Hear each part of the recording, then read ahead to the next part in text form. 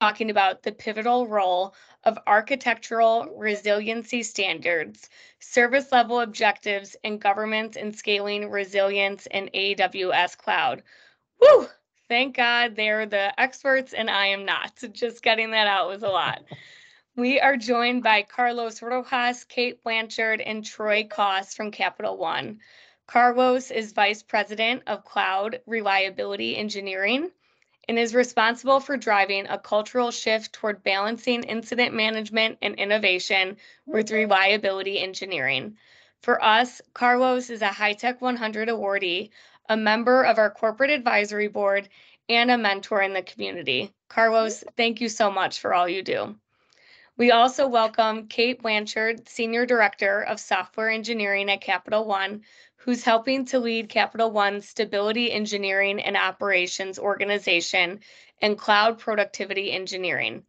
And last but certainly not least, we welcome Troy Koss, who is Director of Enterprise Site Reliability Engineering, leading the Enterprise Site Reliability Engineering team. He plays a key part in involving enterprise strategy and leads a great team of engineers. Please give everyone a warm welcome. I will pass it over to you, Carlos. Thank you. Thank you so much, Kelly. So good afternoon and welcome to our presentation about how to improve and scale the reliability of your systems. I promise by the end of this conversation, you're going to be really excited and you're going to sound very intelligent about some of the things that are going to impact every single company that we are part of. Also, thank you to our HITEC partners for the opportunity to present. It's always a pleasure to elevate the community, and especially on these engineering-driven topics like reliability for your systems. With us today, Kate and Troy and I think we have like 100 years of experience in this topic, so you're gonna be, well covered with lots and lots of data. Well, maybe 50. Let's just not say because that makes us, look really old in here. Let's go to the next slide if you can. So, but imagine that you're watching your favorite TV show using one of your streaming services. We're not going to call names in here, but also imagine that you're trying to check your balance in your bank account and maybe even do a transfer to somebody else who needs money in your family. Or imagine that you're playing a game, a video game, and you're in the middle of it, almost winning, right? And then boom, the movie freezes. You cannot do your transfer. You don't know what happened with your money.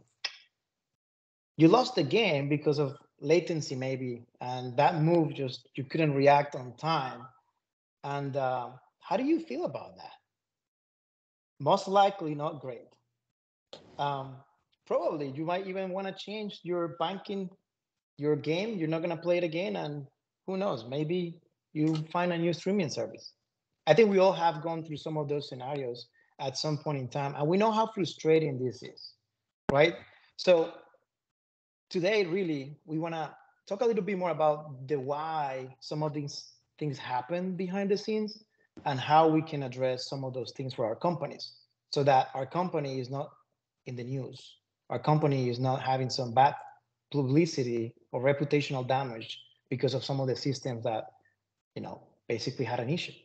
So with time now and with a new microservices architecture and cloud, things are getting more and more difficult to manage and to understand. There's more complexity everywhere. We're faced with different pressures and different emerging technologies and different stacks. And in some cases, time is of the essence, right? And we need to move fast. And in some cases, we have to figure out how do we move fast without breaking the system? How do we move fast with more engineering and talent without necessarily investing all of the money into that one single application? But net, how do we do it creating a fantastic customer experience for, our customers? So when you think about that, unreliability, it's kind of the enemy because that can jeopardize what's going on in your company with those services and systems.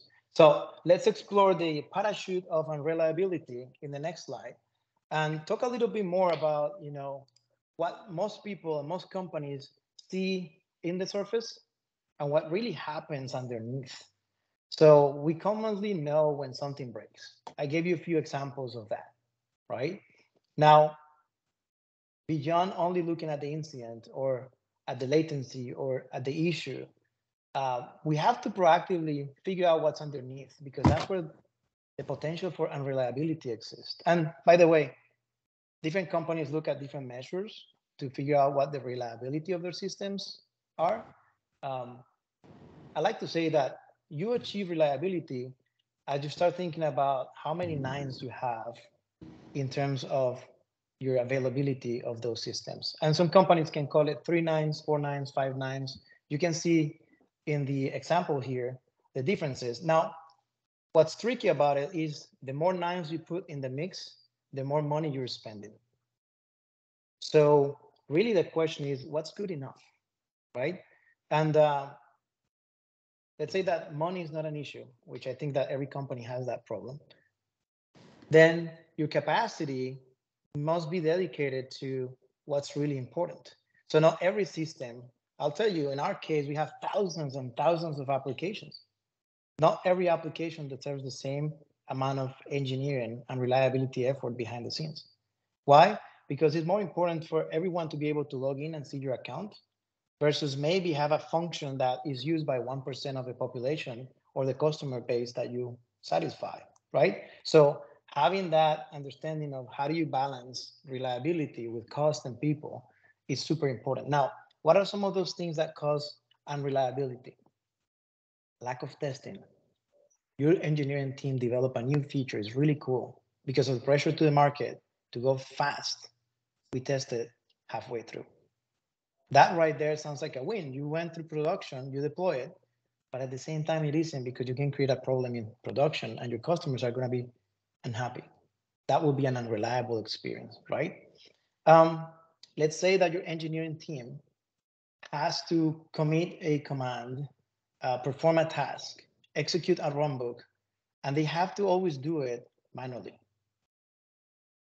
That potentially is also another reason for unreliability, because we're humans. We make mistakes. So whenever you have the chance to basically continue to automate, that's where you need to invest in those systems. If you have to do it more than once, it has to be automated. But some of these things are underneath, below the surface, and some of these things are the ones that come back later in the future and create an impact for our customers and for our company. I'll give you one more example in here.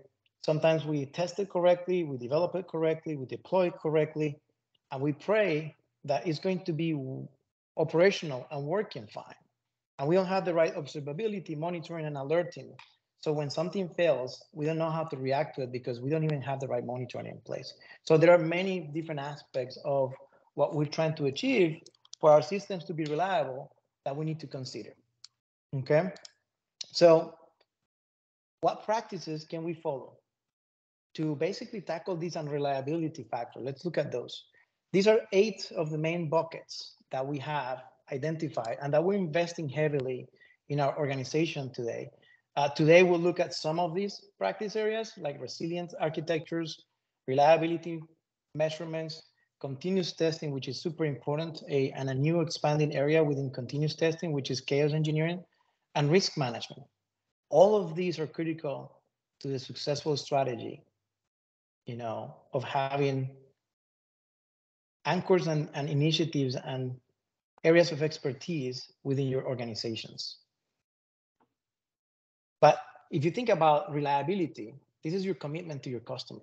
If you think about total elimination, this is how we do more things with systems and automation versus with humans. If you think about incident response, it's not if it's going to fail, but when. Things fail, it will fail. Let's prepare for that one and have an incident response team that will allow us to get out of the problem really quickly, right?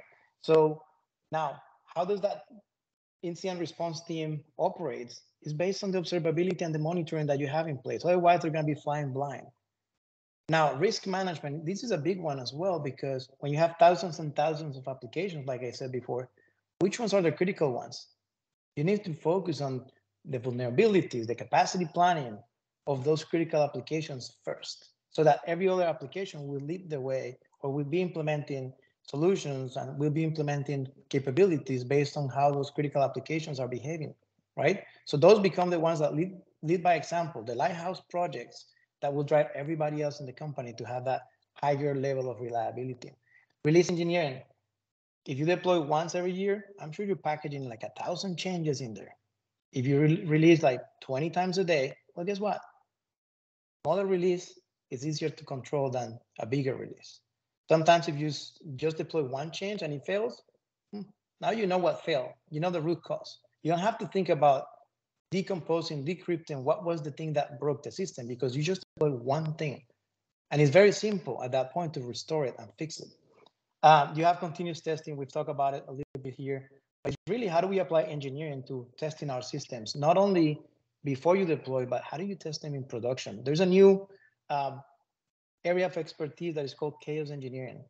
How do we apply some failure? How do we inject some failure to our systems in production?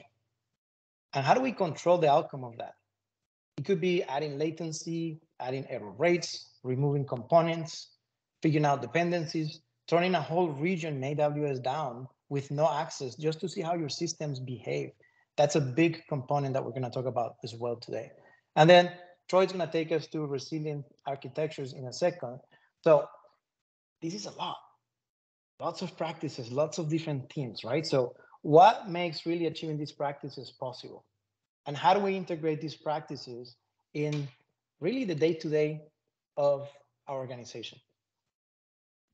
Well, our goal is holistically to be customer obsessed, make sure that we put our customer commitments first, to transform how teams basically operate.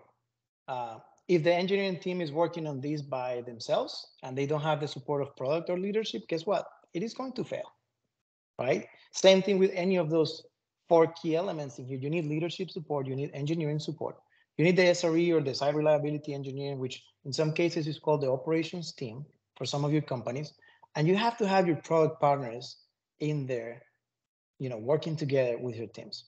If you get buy-in from all of those teams, then it's easier to achieve reliability. I'll give you a healthy example of healthy tension that in some cases exists in companies. Product wants new features because that's what will satisfy the customers. Operations says things are breaking. We need to apply more time and dedication to remove technical debt and improve the stability of this system. Leadership have some revenue commitments. They want to go faster, but they don't want to break things in the middle of it. And the engineering team is caught up in the middle trying to figure out what they do. So some of the things that you're going to see today, when we have SLIs, service level indicators, SLOs, service level objectives, those are the ones that will help us have the right conversation between those 4 groups so that they are not only aligned as a one team, but they have some engineering driven metrics that allows them to make those decisions, where to invest, how much to invest, where to accelerate development of new features, where to slow down so that we can add more stability to those systems. So incorporating the partnership of these 4 groups with your life cycle for development is the key to success. So I'm going to hand it over to Troy to dive deeper into some of this practice. Troy?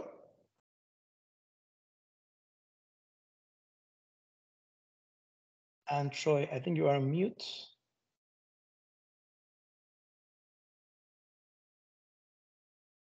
You are still on mute. There it is. I got muted when everyone joined. Sorry about that. We can hear you now. Yes. All right, fantastic. And you need to share the screen, I think, one more time, my friend. Thank you. All right. Well, thank you for teeing that up, Carlos. And I think a lot of, just to resonate what you mentioned, is there's a lot here, right? There's a lot to do. And we're going to explore a little bit on some of the key ones that we've been focusing on with resilience and measuring reliability and continuous testing. So Carlos mentioned, these 8 focus areas. And the very first one is about being resilient. And I like to make the distinction between resilient and reliable, in that we want to achieve reliability. We want to achieve that, and Kate will talk about that in a bit on the trust that we want to give our customers. But the resilience is really, we know failure is going to happen. Carlos mentioned that that's inevitable. It's going to happen. But how do we respond when that happens? And how can we be able to rebound when we do experience problems and challenges within our systems? All right. So what I would kind of boil it down to is understanding how your system responds, right, and copes with the surprises and the unknown and the things that are happening. A lot of you may have heard of and seen, right, active terminologies like that. But the idea is you've got traffic coming into your system, and when something breaks in one area, you have to have the resilience to be able to survive and move yourself over into the other region, right? And that's a very simple and fundamental use case of it.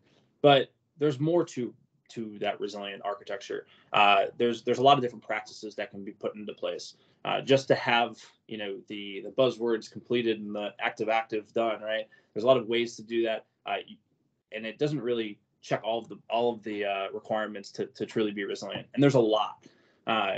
What I broke down here is really essentially some of the core ones, though, that really will help anchor, you know, the reliability, right? When things go awry. And I'll just talk a little bit about each of these briefly. One thing immediately that comes to mind is infrastructure as code, and really treating everything as code. And as we grow from, you know, some folks may have worked on servers and data centers and may still be in a data center and have had, you know, older systems that, you know, that one server must stay up, it must remain, it must be there. And if something happens to it, right, you know, the world comes crumbling down. But now in the world of the cloud, and we're moving to it, we know that we can wipe it out and start over and rebuild. But we have to define what that is, that code, or as code, so that way we can trust it, we can check it in, we can treat it like code, we can test it, we can have pipelines around it, we can have the testing, such that if something goes wrong, we can just redeploy it. We have our definition, we have our blueprint of how our system is built, declarative as code. Another area is really, you know, in order to achieve that is having stateless applications, right? You can't have your application, your service, you can't log in and manually make a bunch of changes and come out, because it creates unknown state, right? We don't know who made the last change if we're maintaining that state in our application. So it's imperative that you really treat, you know, you may have heard of the pets versus cattle kind of philosophy before, but really you want to treat your system not like a pet, not like a perfect thing, like cattle. It's just like we there's a lot of volume of it, right? And it truthfully prevents so much unknowns and uncertainty, which allows us to respond when these incidents and challenges occur. And a lot of what I'm describing is immutable infrastructure. It's keeping your stuff intact the way as designed, as your infrastructure designed it, as it's meant to be stateless, and leaving it alone until it needs to go away and come and spin back up. A very common area for us is being able to, if something happens, go back to that previous state. So having the redundancy, like I mentioned, in different regions, having the ability to roll back to a previous version and get back to normal, right? You deploy something, bad change, breaks something for our users. Well, how can we minimize the amount of time it takes us to go back to where we need to be so we can roll back, right? There are plenty other patterns here, like scaling and growth, being able to respond to spikes in traffic. But these are all really things that help us become resilient. Moving ahead into another topic, right? Now that we've kind of established how we build our systems and how we can build them resiliently, how can we ensure that they're actually working, like Carlos said earlier? How do we definitively say, no questions asked, it's working, and it's working well? And how well is it working? The way that we've historically, you know, looked at systems is, as long as it's up and working, we're good to go. But we know that that's not true, right? There's varying levels of things that impact our customer, right? And it may not mean the whole system is down, but it may mean a capability is not working. It may mean that it's really slow. And these are different customer impacting scenarios that we have to measure for and make sure our system is really responding the way it needs to be. So changing the way we measure, a lot of it has to do with, again, providing more context than it's up or it's down. That's the really shift, right? It's how good is it working? How well are we working, right? Using this data to drive our priorities, to drive our decisioning. Where do we need to spend our effort? Carlos brought up cost earlier, and that's a very important part. I'm sure a lot of you have felt in the past, there's too much to do. There's too many vulnerabilities to fix. There's too many systems to upgrade. There's too many deployments to be made. And where do I need to spend my effort? Where do I need to really focus in on? And it helps us look at the things that are the most red and drive those fixes to make sure that they're working appropriately. There's so much growth, as you mentioned as well, that we need to understand how our systems around us are operating. So having transparency to how they're being measured, and ultimately, again, moving towards our customer need. And this helps us, again, create a shift from being reactive to more proactive. You may have heard these terminologies before, but just as they've been coming up, right? So the indicator, the metric, the things that we are looking at, how many good transactions do we have over total? Good being defined as you need, right? It's fast enough, it's available, right?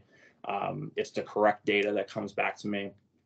And then setting objectives, being accountable, understanding how your system needs to perform that's good enough to meet your customer. Joe's reporting app doesn't need to be 5 nines of reliability, right? But logging into your bank app and being able to see it might need that level of availability to it.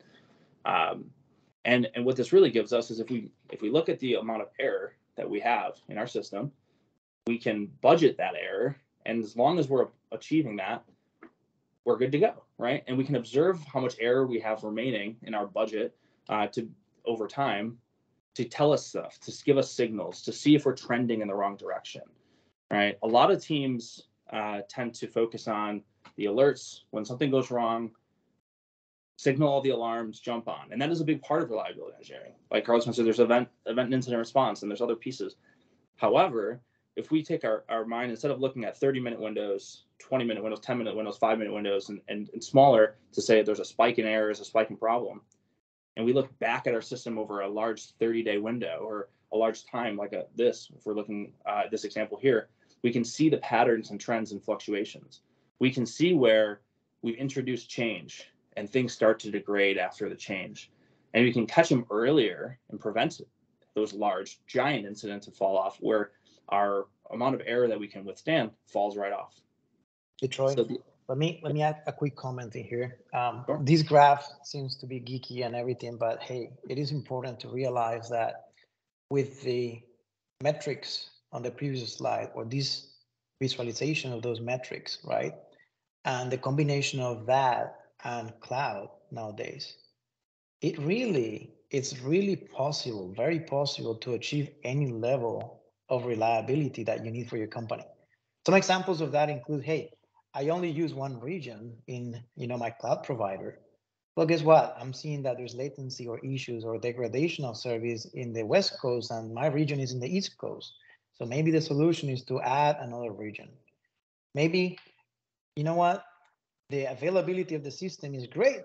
Everybody can access the system, but the experience is not fantastic because there's latency. It takes 3 seconds, 5 seconds to open that particular window or that mobile application, or you gaming again.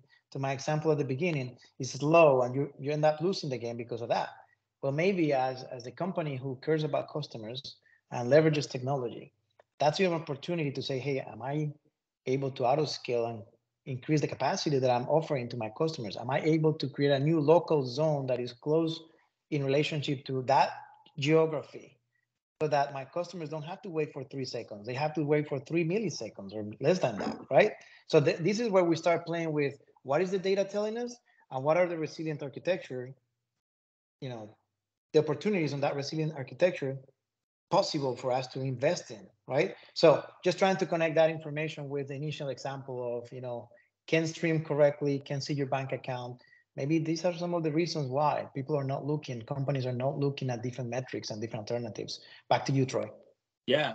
I'm glad you brought that up and took a moment to reflect on it, because a lot of times the things we put into place, the resilience we add, we have to ensure that it's working, right? Like if we decide to add another region, maybe we've introduced extra latency, and now maybe our system's going to perform slower, right? And these are opportunities for us to keep a pulse on the resilience that we're bringing to our system.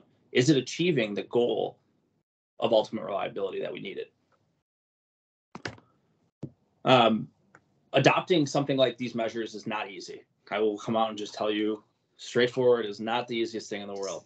However, right, you have to have this tenacity and to continue in perseverance to unlock these metrics. So you have this visibility, you have these eyes, these metrics, the dashboard to your car, right, and understanding that, you know, how much gas you got left in the tank, right, and there's different ways you can look at this, but there's really a part of adoption growth that people understand what they are, they learn how to define them, and then there's the integration. It's like we're following the policy, we're using this data in our conversations. Someone like Carlos is using it at an organizational level to help plan capacity, plan focus, resource staffing, right? How do we grow our team? How do we grow our enterprise or org, right? A team is using it to say, how did that feature affect us, right? Where are we at? Do we not have a lot of budget left? We probably should stop releasing features, and now we need to think about more resilience or improving our system, our release engineering, or improving our app, right? That integration is the real hard part. But as long as you kind of keep along both of them and just begin starting with something, right, you can grow into adoption and you can grow into the integration, and then have these for your enterprise as the destination to make these decisions, right, and help make data-driven decisions on what you want to do within your respective teams and organizations. And the hardest part is getting started on anything, right? It's like, okay, and then what? What do I do? How do I get going? And the real thing here is not to overcomplicate it. Make it simple. One of the biggest things I can recommend is starting with the simple things that people understand. They understand HTTP codes. They 500's bad, response codes, or anything less is good, right? Start with simple. Don't overcomplicate it. There's edge cases, of course, but just measure your traffic. Just measure it and start looking at your SLIs and look at your data, learn it, right? Empower the engineers, empower yourselves to have that data. Then start dissecting your app, understanding the different layers, the edges, the APIs, the client. You know, where do we need to get metrics? Where do we need data to get more accurate representation of the user? And then how do we map edge cases, and then eventually measuring our customers' experience, right? How do we look at these critical business transactions and start measuring them? And this process never ends, right? It keeps going. And when you're doing this, make sure that you don't set your targets at 100, because as Carlos mentioned again, it's bound to have a problem. It's not realistic. Right. It's not real. So the last section we're going to look at really quick here is the continuous testing and the chaos engineering in particular. And it is an emerging topic because the dynamic complexity of everything that's going on in the world around us is getting too hard to comprehend. As engineering teams, I'm sure you feel like at sometimes, wow, there's 10,000 services and they're all talking to each other and there's this many logs and this data stuff. But chaos engineering can really unlock the ability to prove that our system is resilient as well and test our hypothesis. Chaos engineering is not breaking stuff. It's not shutting off something and seeing what happens, right? It's saying, if I do shut something off, I expect something to happen, right? And proving that happens. So this is kind of a logical flow of how you think about it. You have your steady state, how your system's performing. You design chaos experiments. Carlos, we've seen before where we have a big incident, we have a problem happen, certification expiring, changing in our instance type sizes, and something breaks, right? These become good opportunities for us to make experiments to say, if we fixed a problem, maybe we should prove that it works with an experiment all the time and run it in production, right? And being able to test that fault, that problem over and over again. And tying it back to SLOs, right? If you have the measurement of how your system performs, you have these boundaries, you have these safety bounds where you can say, okay, we know that we can test, we can experiment, we can inject latency because we're within our objective. We're meeting our objective. Let's continue to experiment. Let's inject more, a little bit more. Okay, how much can our system really take? We think it can go 200 milliseconds. We think it can handle 300 milliseconds. What is the delay before the timeouts and things start occurring? So it really helps us provide boundaries using those metrics we talked before. And I think the real thing before I hand it over to Kate is all this is related. All this is connected, right? We've got these 8 practice areas and they're all related to each other. And I don't think one is more important than the other. I think it's collective, that they're all part of our system, it's part of our culture, for our people, our processes, and ultimately our systems. Hey, Troy, So, I think that, the challenge as we speak about chaos engineering as being one of the most innovative and recent practices that we have, again, I guess the challenge for everyone in this call is, if you are responsible in some way or fashion for reliability of your systems, ask yourself, why am I not comfortable, adding failure or injecting failure in my production systems or in my systems? And that's a really powerful question, right? Go through the 5 whys and figure out why you're not doing it, because it's a really good practice. Now, if you're not responsible for this reliability area in your organization, you might want to go back and ask those SRE teams or operations teams to say, are we introducing any failure intentionally to our systems to see how we behave and respond to those things? Because that's the practice that is most difficult to achieve, but at the same time, if you do it and you do it well, is the most rewarding part of it, because it'll tell you so much. In our case, we have mitigated incidents from happening in production because we have found those things earlier than our customers have. And it's just that simple. If you don't invest in it, your customer is gonna notice. It's not that it's not gonna fail. It will fail, but I'd rather find the failures in my systems with my team versus my customers, right? So that's the power of what we're trying to present to you today. Back to you, Kate.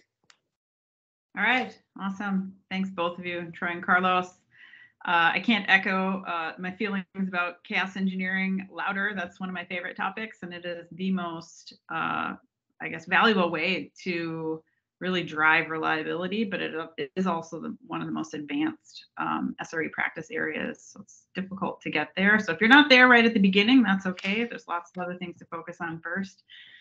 But the last topic I'm going to talk about today is risk management, and how might risk and security be fundamental to reliability. Let's start by taking a close look at the word reliability and its definition. It is the quality of being trustworthy and performant and accurate. Trust is the currency of reliability. Trust is how you get and keep your customers. So what is the opposite? I'll go back to our iceberg graphic that Carlos showed at the beginning. Unreliability is our old enemy. The lack of being trustworthy, not performing well, not being dependable, or being doubtworthy. So if unreliability is a risk which erodes trust, and trust is the currency of reliability, then it makes sense that you would want to manage your risk in order to achieve reliability. For example, availability is a cornerstone of reliability, the first key component to measuring your reliability, I would say. And then that can inform your appetite for risk. Your risk appetite is basically your measure of how much trust currency you're going to fight to keep or defend from losing. I only mentioned availability first because it is one of the biggest, most important ways to measure, but it isn't the only one for sure. A few others have been touched on by Carlos and Troy so far. But managing and being aware of risks, whether they're categorized as cyber risk or change or capacity or risk to resilience, it's such an important practice area. This includes timely remediation of security vulnerabilities, planning for capacity and doing chaos tests against that capacity, as well as having the governance and standards in place around all of those activities. It's not just one standard, it's many different standards. And what standards and governance allows you to do is intentionally manage that flow of trust currency. So Troy talked a bit about how we're changing how we measure customer experience to be more inclusive, not only at times of war when we are having an incident, but also in times of peace when there's still low-level disturbances that are going unnoticed. What we're trying to do is really take the guesswork out of technology by intentionally managing that flow of trust. We don't need to guess what our customers are feeling about our application. We don't only find their pain when it's too late and there's a serious problem and they're mad at us. We can know how they feel because we're actively measuring it in all these categories of ways. And we have stated through governance and standards what is acceptable risk. And again, it's not 100% that we're not aiming at 0% trust loss, but we're aiming at an acceptable level of risk that we know good enough means for our customers. So we're on our way to being winners at Capital One, I think, and we hope we shared a lot of tips with you. We feel like we've got the foundations built, but we are by no means finished. To continue winning, we have to go all the way, enable more reliability and deeper practice areas, and level up our maturity for all of the groups of people who are building and running customer experiences at Capital One. We want to be better and more trustworthy than every other bank. But by measuring the customer experience, we're using a common language across all of these different teams of people, developers, product, and business. And this allows us to do that like cultural alignment between tech and the business strategy. So we're pretty far into time, and I want to make sure we have time for questions. So I'll conclude. We'll recap a little bit. Growing complexity and unreliability will create a competitive disadvantage for companies. Incidents are just the tip of the iceberg and are usually indicative of underlying reliability. Our recommendation is to anchor on like a set of reliability engineering practice areas. They don't have to be the same as ours. You should figure out what they are for SRE for your company. It might be very similar, but there tends to be nuances between different corporations. But it allows a measurement of the maturity of reliability practices at your company, and also offers like bite-sized spaces to allow focused efforts and areas of expertise, because otherwise this is overwhelming. However many, I call them the facets of reliability engineering. Our immediate focus has been on measuring and actioning on reliability practice areas, but it's also important to be intentional on how you're managing that currency of trust with standards and governance. Next up for us, we will continue to anchor on the measurements of health for our customer, from our customer perspective. And we're going to solidify an enterprise agreed upon inventory of customer journeys and the definition of reliability, their measurement of reliability. We will augment and evolve our current processes to include additional reliability measures as we find them. But I really think starting with availability and latency is a fantastic, straightforward way to start.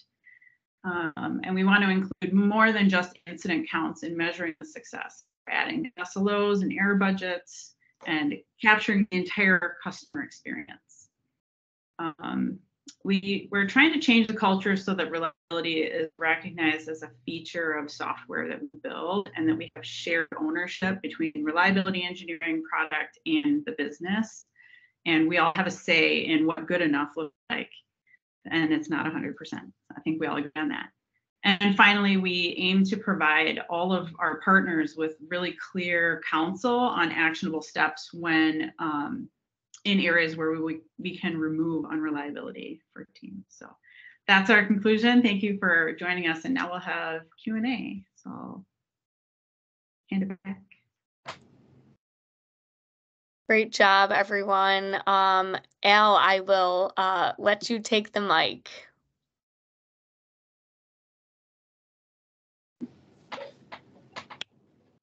You are on mute. Oh.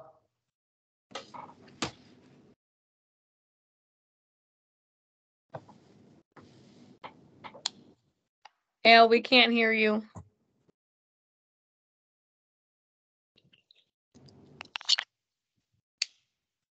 The teams need a more resilient microphone. Yes. We need to inject some failure into this and see what comes out of it. Right. There you go. Love Kelly it. was listening. Kelly, you're I hired. was listening, taking notes. Hey guys, it's Vic. Can you hear me? Yes. It's a great presentation. You know, we actually just presented something to our management yesterday morning, and we were presenting the same concepts, the same, differing priorities between dev and PO and SREs. The question I have is how far into the journey are you in terms of error budgets and adopting, and if you are dev and PO sticking to, the negotiation numbers? Like if they have negotiated a number and they've breached a number, do they like pencils down and work with you to fix the issue, or you get some pushback? It's a great question. I think Troy is dying to answer that one. I'll give you a 30-second update. We have defined a maturity level for SLOs and SLIs with 4 different levels. We are right now at level 1.5, which is we have default SLOs, SLIs. We want to get to level 4, which is basically a policy that helps us with decisioning on what we do from a product operation leadership point of view, and having that conversation being automated.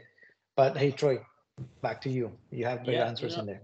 It's a great question. It's loaded too, in that like it depends on the team, right? We've seen different maturities of different teams, and I think it varies. I think it's okay that it varies. And like Carlos mentioned, we really needed to. More recently, it was a good idea to anchor to kind of what does maturity look like in the SLO space. You've got the defaults and the basics, the foundational pieces, but I will say that is a simple piece, and that is the first step. It is probably the most important in that it gives you the eyes to your system, right? Otherwise, we're driving around blind. We don't know where we're going. And the power in just showing a team their traffic of all of their load balancers averaged together over time is immense. It's super powerful. And then the objective, setting the actual target, is something that can come up later, right? Step 1 is just look at your data, see where it's at, baseline, and understand it. And I think we were so afraid for such a long time of like, what should the objective be? Who's going to set the number? Set the number. Tell me what the number is. And nobody had the answer. And it doesn't help the conversation. Say, well, here's where you're at. Where do you want to go? Let's go there.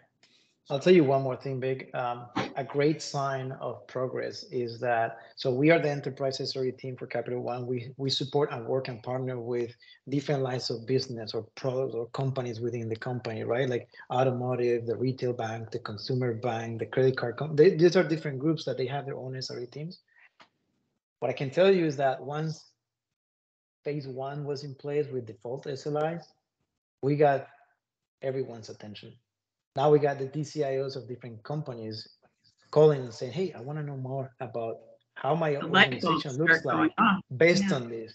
So now our concern, and Kate can relate to this one, our concern is, how are we going to be able to support all of the demand and all of the conversations we have, because this thing just got on fire. So it's just building that initial default SLI, SLO conversation, proving and earning the trust, just like Kate said, and then just brace for impact because everybody wants it. Yeah, we have experienced the same. I mean, people love the conversation. People want to see the data, getting to the fact that this is the number, and let's stick to this number. And if we breach that number, then pencils down, and we should work on it. So it's always a struggle. Like the chart or the pick you had with the rock. I mean, I honestly you guys made my day. That was great presentation. Great presentation. Glad to hear Thank that, you so much. Vic. Appreciate it. Al, you back in business? I am. I mean, I think Vic, I had Vic is part of my team, so he asked a question. The thing I would maybe this is more of a comment than a question. Within our wealth management business and including a bank, actually, Vic is the SRE sort of executive that supports our bank.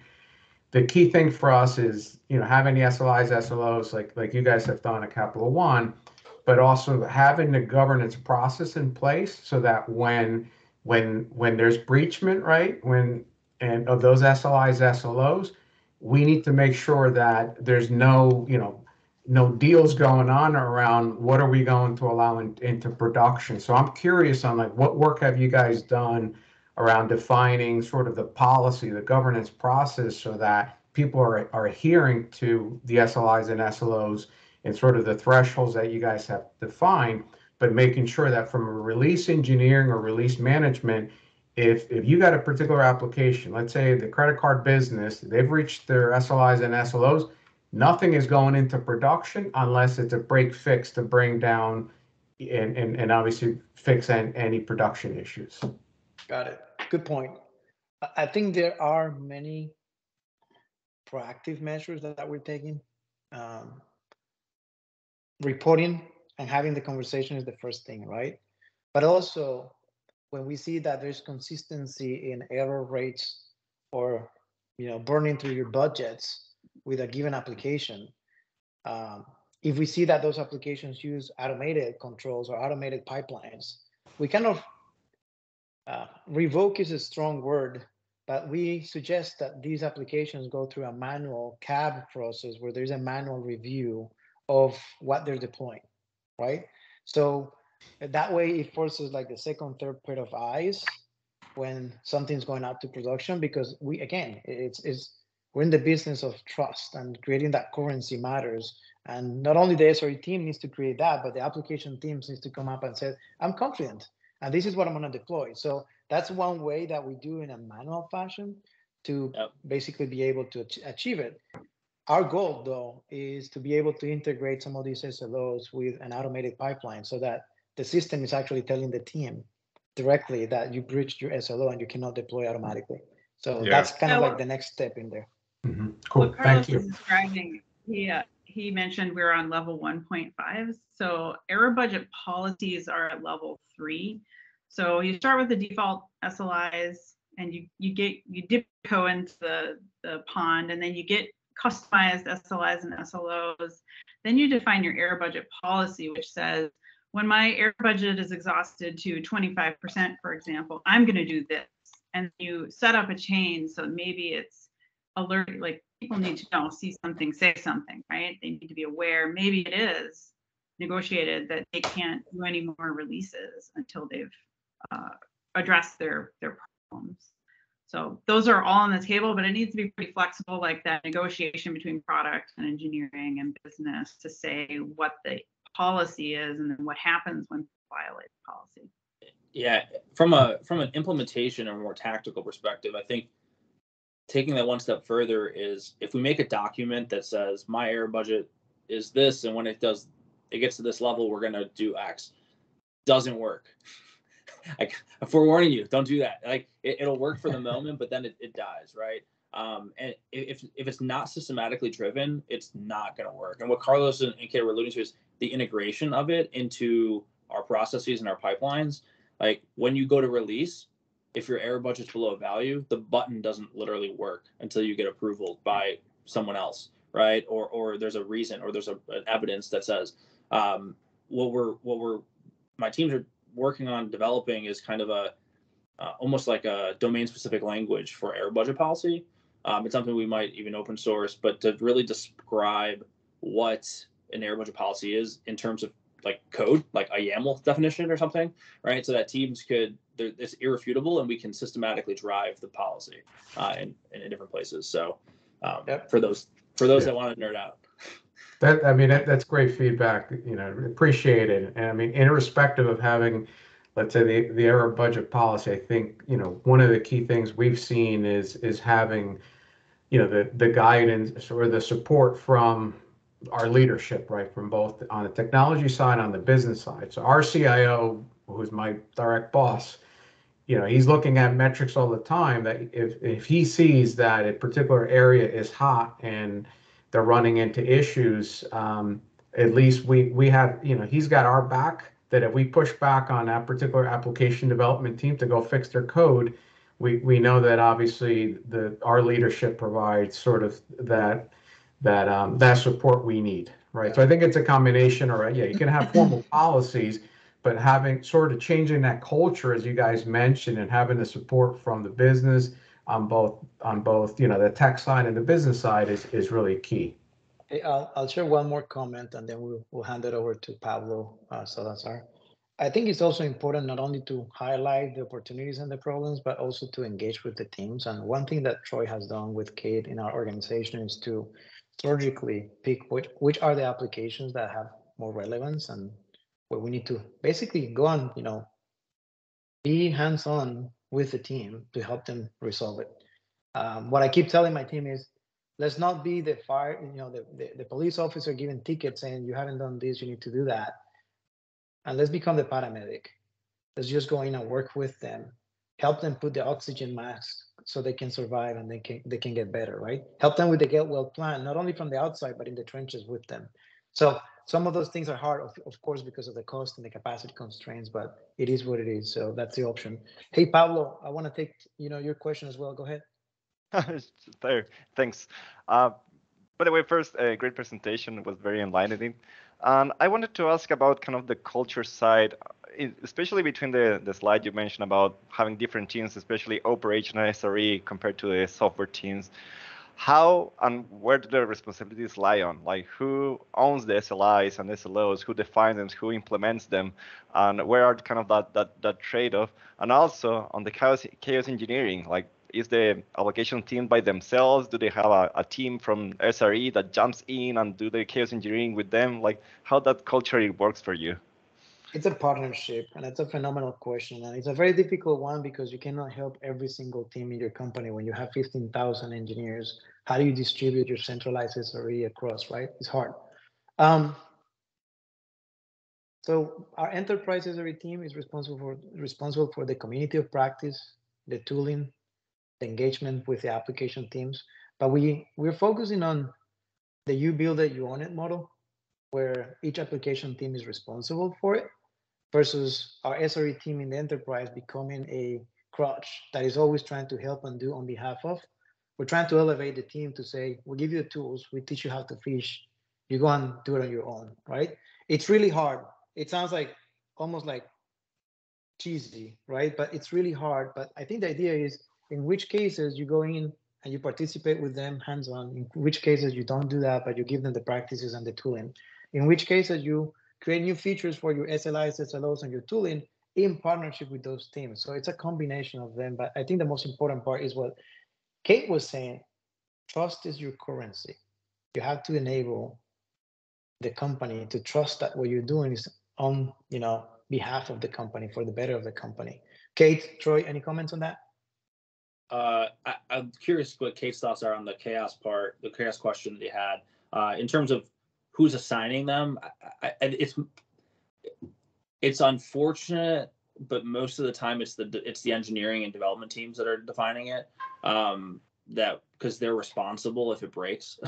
But what we're trying to push a lot more for is the product team involvement, right? And that shared ownership model, where we see things work the most. Some of our partners and some of our most critical like apps, like the Capital One mobile and web and stuff like that, our product partners are actively part of the conversation.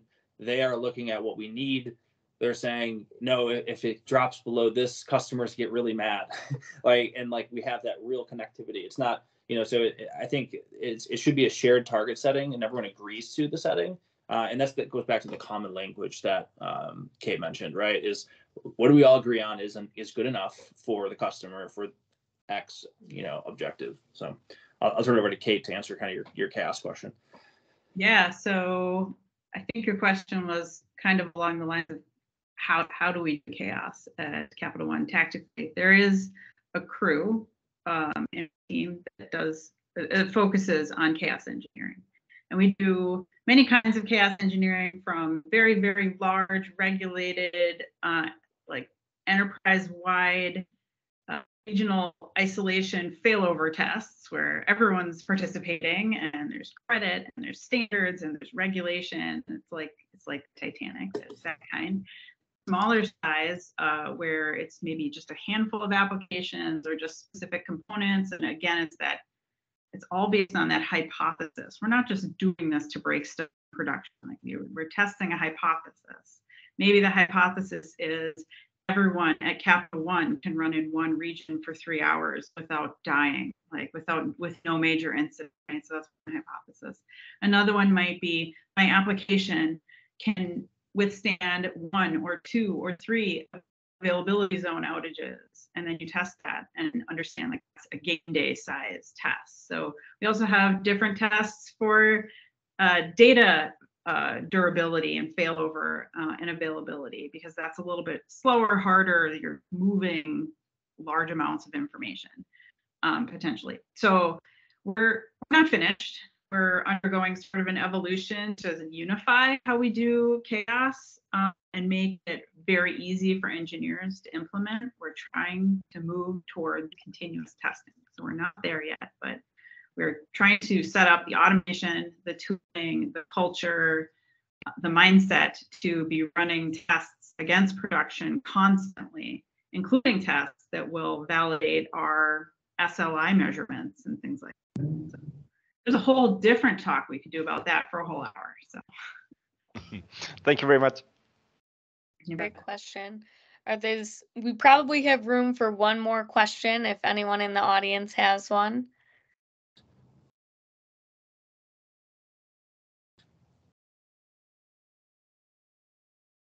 And if not, I'd like to pose this. So where do you see the future of reliability engineering with the emergence of generative AI and ML? That's a good one. I'll take that one. I'm curious again what your thoughts are, but you know, I've been asked this question before. More recently, it's you know, the emergence of something cool and flashy like AI, and everyone's like, all right, how does this apply to my world? And what I think it will help do is, like, if we can collect the data, right, that we have for the SLIs and those days, and we have the signals and the data and like what's going on in the data, and we have the understanding of how our system's defined, if we do it as code, infrastructure as code, and we have it very clearly articulated how the system is deployed and running, I do think there's an opportunity to interpret that data to help us, step one, have it tell us what's going on. Like have it inform us on where we're seeing the slow burns, where are we seeing the degradation in performance, and then if we have the letter, which is the architecture piece, I think you could almost trigger a lot of events to happen on demand, right? Like, where do you see the biggest problem? Okay, I see that this service has dropped its availability by X% over the past week.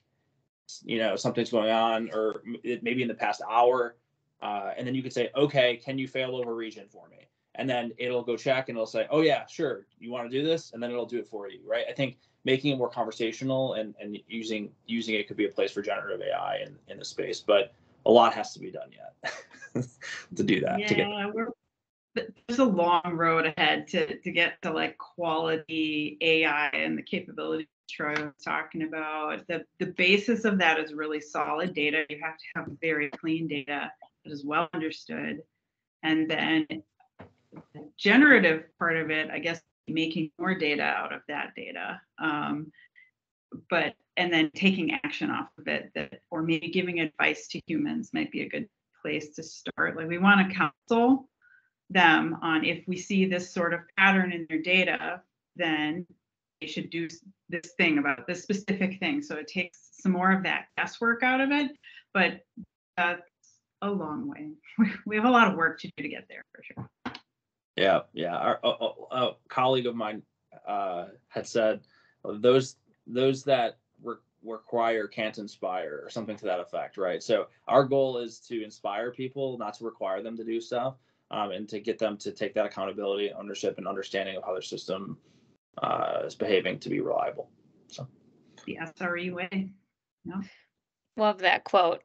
Well, on behalf of HITEC, I want to thank Kate, Troy, and Carlos for leading this truly informative discussion. I think there were a lot of takeaways that myself and the audience can walk away with, particularly on that testing can really lead to reliability of your systems, and that, you know, there's no harm in injecting failure to see kind of where you're going wrong. And so I think for me, I'm excited to walk away with some learnings. I know Carlos, our data guy, will probably be annoyed by me asking my own questions of him later on today. But thank you all. And I hope to see many of you in person at our HITEC Fall Leadership Summit, which is unbelievably only 18 days away. So thank you all so much to Capital One. We appreciate your partnership and look forward to continuing to work with you all. Thank you and have a great rest of your week. Thank you. Thank you.